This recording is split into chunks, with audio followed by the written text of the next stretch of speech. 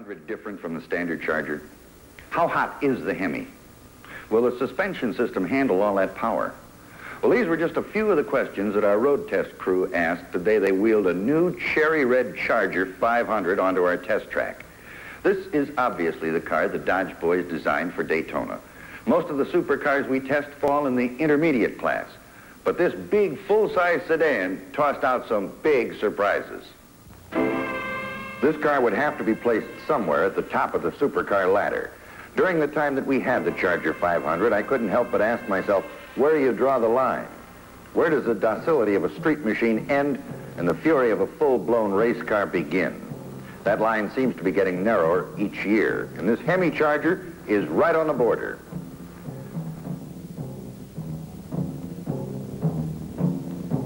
The exposed headlights mounted in the flush grille distinguish the 500 from the standard Charger.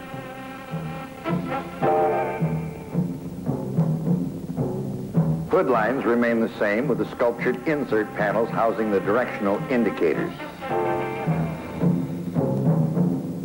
To make this body a little slipperier for the super speedways, the stylists did away with the rear window tunneling effect in favor of the more aerodynamically correct fastback trend. Apparently at high speeds, a vacuum would form in the tunnel pocket, and on the high bank tracks in rebel country, this could mean 2 or 3 miles an hour extra.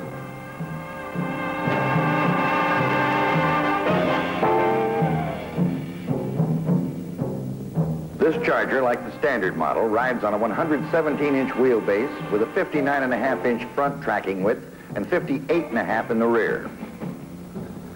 With this 4-letter exciter hung on each side, you won't find too many takers at the traffic lights. This is one of the quickest ways I know of to do your thing. 426 cubic inches topped by hemispherical combustion chambers delivering 425 horsepower. That's about 1 horse per cube. And if that doesn't excite you, you better check your pulse.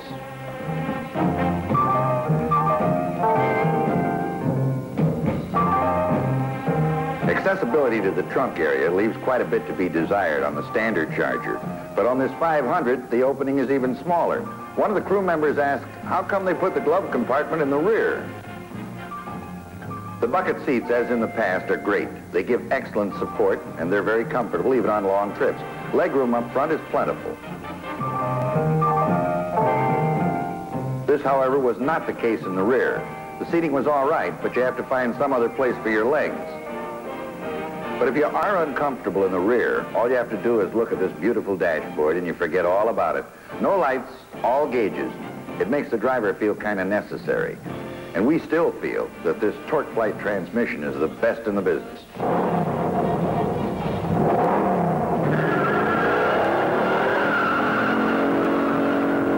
What a getaway car. 30 miles an hour in 2.8 seconds.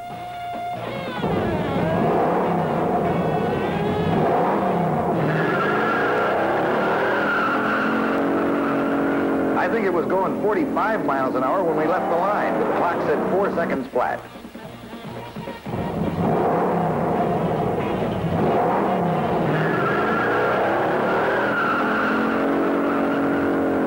The third time out of the hole, our driver accelerated a permanent smile on his face. He had 60 in 6.9 seconds, and that's fast enough to wipe the stripes off. With this street rubber, we had more wheel spin than a Las Vegas roulette table. Our best quarter-mile go was 14.1.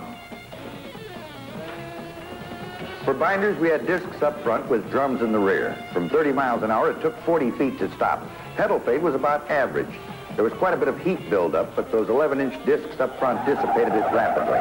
From 45, we shut down in 71 feet. We tried about 7 or 8 65-mile-an-hour panic stops. Our average stopping distance was 178 feet. After a workout like this, the heat was intense, and we had to stop and let them cool down. When we decided to take this blow-your-mind special through the turns, we had to keep reminding ourselves that this was a full-size sedan. In hard cornering, I gained an all-new respect for this Mopar suspension setup. In the front, they employed wishbones with a big, fat torsion bar. In the rear, leaf springs with a live axle. Chrysler engineers have achieved the delicate balance of excellent handling and a good, comfortable ride. We find that many of the supercars today have a strong, beefy suspension system, and they ride just that way. You get a little bit tired of having your back teeth rattle loose every time you drive over to the corner drugstore. Body roll was not excessive, and recovery out of a drift was excellent. We filmed this 70-mile-an-hour turn in slow motion. You'll notice that coming into the turn at high speed, the front end starts to wash. But with that Hemi Hummer in the forward compartment, you can put your rear end anywhere you want it.